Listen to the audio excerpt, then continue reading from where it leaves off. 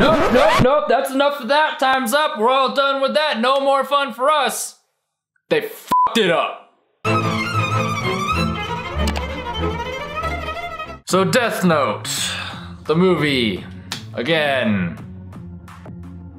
Wow, I didn't think it could get worse, but after watching the anime, whoo, it was...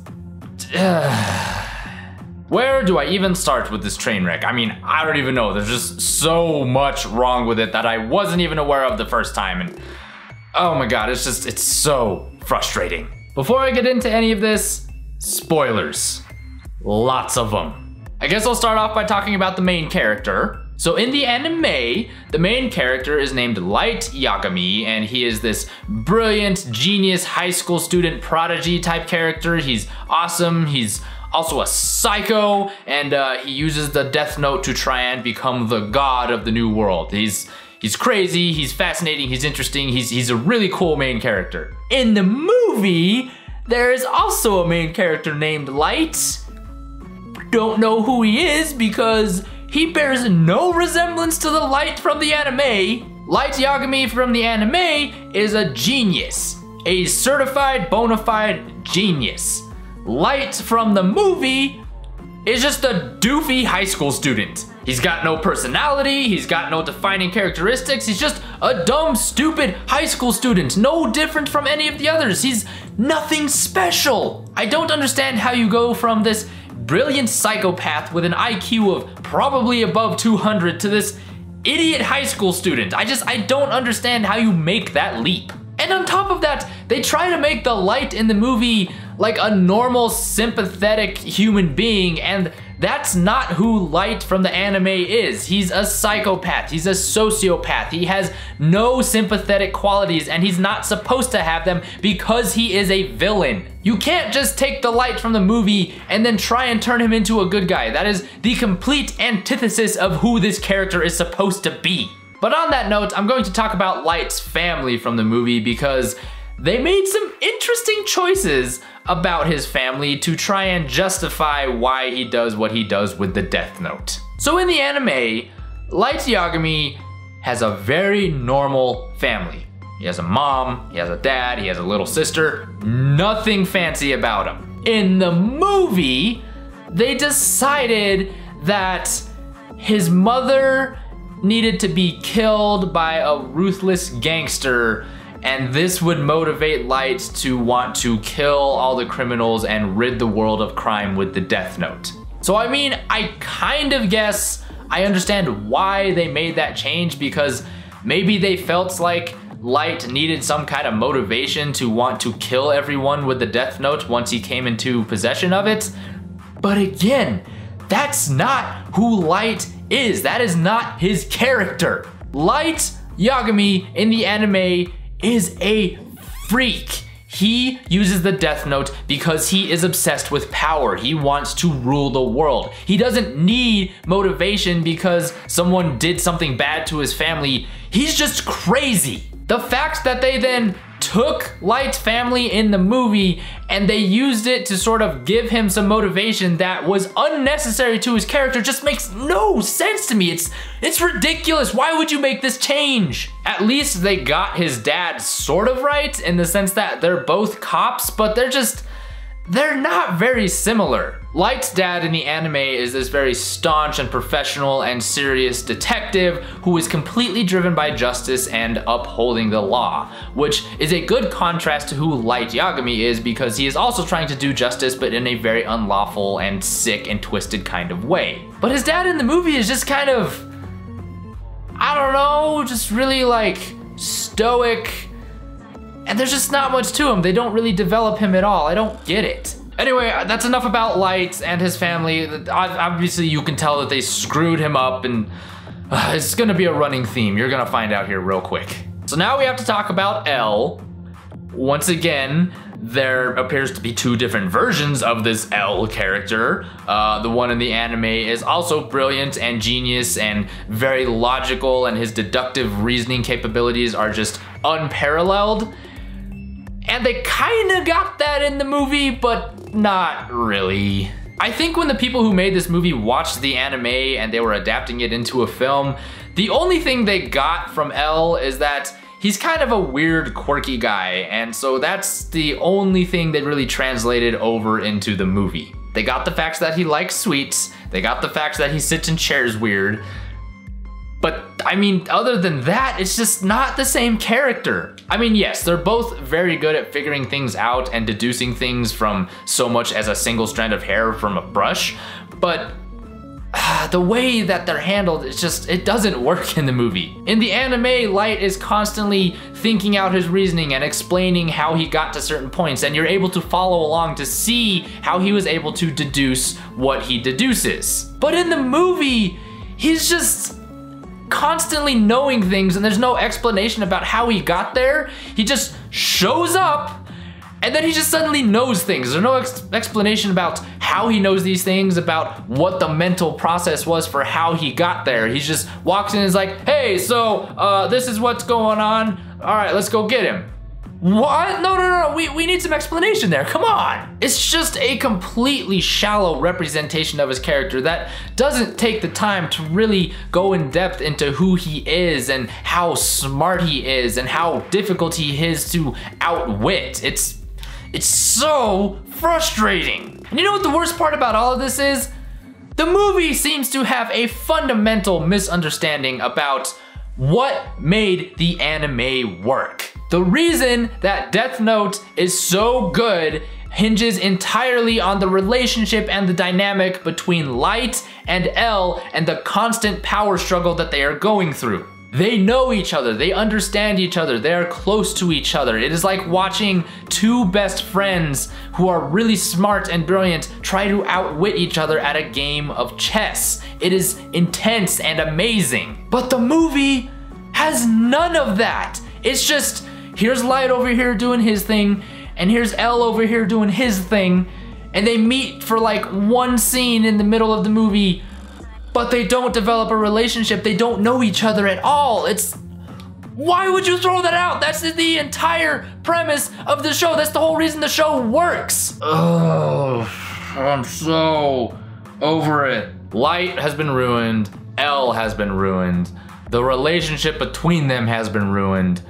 What about the other characters? So there's this Mia character from the movie, and I don't really know who she's supposed to be in the anime. I think she's probably supposed to be the replacement for Misa, but again, who is this character? I don't understand. I almost feel like they tried to combine two characters with Mia in the movie because in the anime there is a character later in the show that comes up, and she's a lot more similar to Mia in terms of like her attitude and her personality, but then Mia's obsession with Light seems to be explained by Misa's obsession in the anime, so it's just, I don't know what they were doing with Mia. To be honest, I think they should have just gotten rid of that character completely because it was just dragging the whole movie down and adding an element that honestly wasn't that interesting and was leading up to a twist that you could see coming from 10,000 miles away. Is stupid, so stupid. I will admit, at least Mia in the movie is far more tolerable than Misa in the anime. She's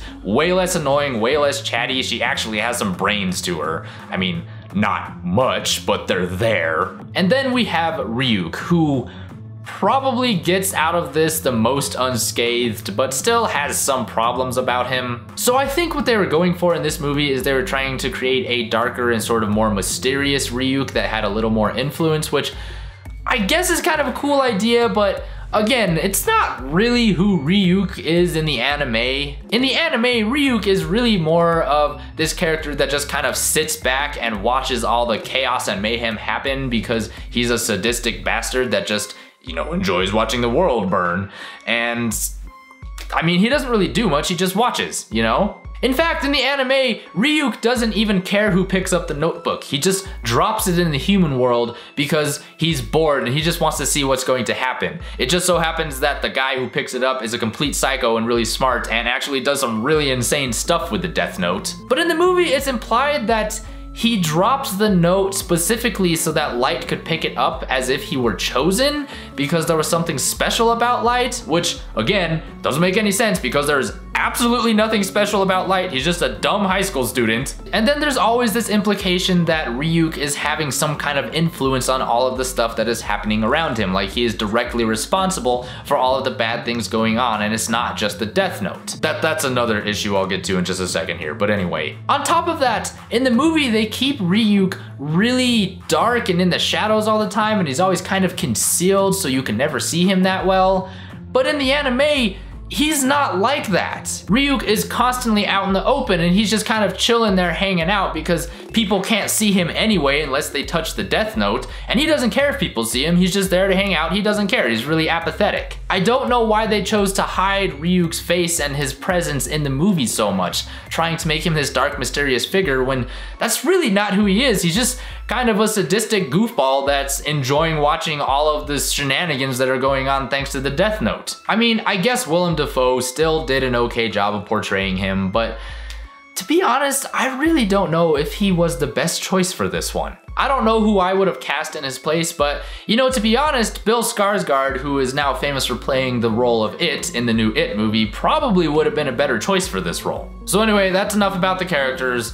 What about the rest of the movie? Also sucks. They missed so many things. They misinterpreted everything. It's just a mess all around. I don't know what they were thinking when they made this. First of all, the rules of the Death Note. So in both the anime and the movie, the Death Note has rules written into it, and they're handled very differently in both versions. In the anime, there's actually a lot of focus on the rules and about how they work and about the different ways that you can manipulate them. It's part of what makes Light such an interesting character, is to see how he takes these rules of the Death Note and uses them to work to his advantage. There is some emphasis in the movie on the rules of the Death Note and how it works, but nowhere near as much. And Light doesn't really use those rules to his advantage at all. In fact, half the time, the rules just kind of pop up out of nowhere, out of convenience for the plots, and they're not really woven into the actual story and how things work. On top of that, it seems to me that in the movie, when you write something in the Death Note, Ryuk then goes out and is responsible for making it happen. He is the reason that what you write in the Death Note actually happens. He goes out and he does it. But in the anime, he has no control over it. He explicitly says, like, I don't have control over the Death Note. Whatever you write in there is what happens. You know, I can't influence anything. So why in the movie does he suddenly have the power to grant the death wishes that are written in the Death Note? I don't get it. That's such a strange change that is completely unnecessary. There's also the methods in which the people die in both the anime and the movie. So in the movie, Light is not at all concerned about how people die,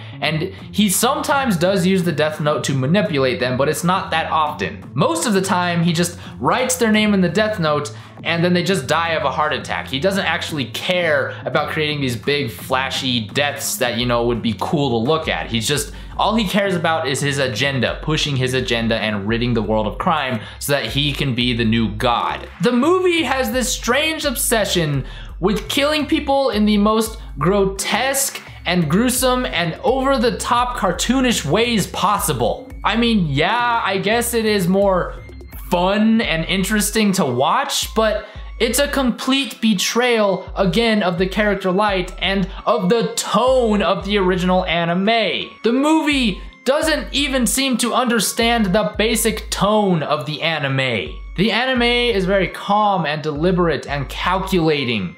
The movie is like a manic teenager hyped up on sugar and coke, and it's crazy, it's all over the place. The movie just constantly throws things at your face and all these pretty lights and flashes and action and gore, and it's just like, what are you doing? None of this happens in the anime. This is absurd. It doesn't even get the use of color right. That's not to say that the movie is not colorful. It has a whole lot of colors in it, believe me. It's a very, very colorful and flashy movie. But the anime used colors in a very deliberate kind of way, a very purposeful kind of way. It was especially used in the contrast between Light and L, because Light was evil, so he was constantly represented by the color red, and L was the representation of good, so he was blue, and there was this constant contrast between them, and it was so cool the way that they used the light to sort of represent their ideals and their extreme opposite ends. The movie has some like cool uses of shadows and some really striking and distinct colors,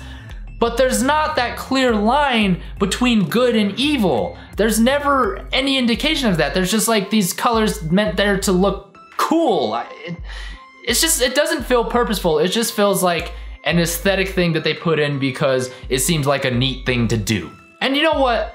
For all of the things I've talked about, I could have forgiven some of it. I could have had something good to say about the movie if they had done something cool with the ending. I will admit, I was a little bit disappointed with the way that the Death Note anime ended. I'm not saying it's a bad ending, I was just a little disappointed. I know I've already been giving spoilers left and right here, and so this is just gonna be another one, but without giving too much away, L actually dies in the anime. Light gets to him about 2/3 of the way through. And the second this happened, I just felt like it was a huge mistake because that was the driving force of the show, was that constant power struggle between Light and L. And so when L died, when he was killed, it just removed all of that momentum and all of that thrilling tension.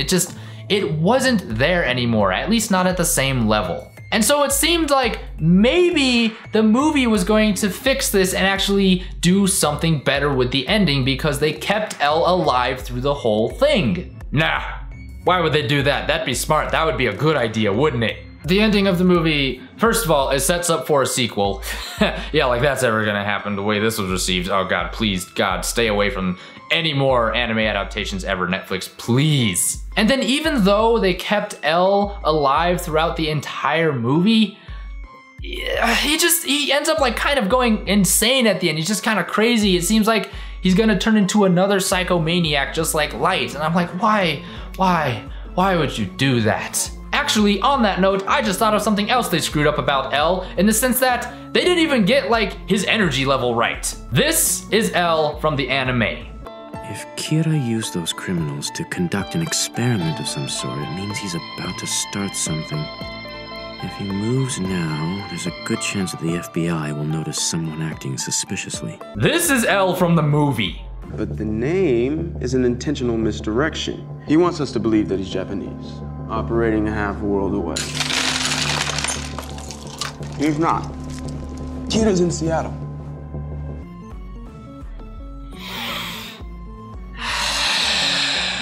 This is a terrible movie. It's a terrible movie and an even worse adaptation of great source material. I didn't even know you could screw something up this bad. You were handed a gift horse and you proceeded to chop off its legs and shoot it in the head. Good job, Netflix, you really nailed that one. It honestly, it seems criminal what they did to this property. I can't believe how badly they messed it up. It's a total mess. It's a complete waste of time. One of the worst, if not the worst things I've seen on Netflix to date. I can't believe this. If you do want to watch it, that's fine. Just be warned, it's not going to be a good time. I know I gave it a thumbs down the first time, but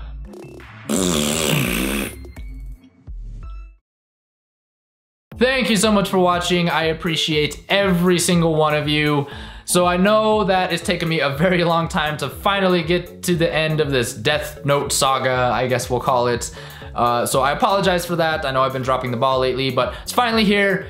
It was even worse than I could have possibly imagined after watching the anime. Well, you saw the review was bad. It was really, really bad. Anyway, yes, I know that I've been kind of sparing on YouTube lately. I haven't been uploading a lot recently. And again, there is a reason for that I will be talking about in a video that I'm going to hopefully be uploading in a few days. Anyway, I hope you enjoyed this review. I really appreciate if you stuck around for all of anime month and for, you know, this extension into anime month, so you kind of got 2 months of anime there. Anyway, if you enjoyed this content, be sure to hit that subscribe button down below. You can also head over to Twitter and over to Facebook and follow me on there. And as always, if you want to know your flicks, you know where to click. Happy hunting, guys. I'll see you next time.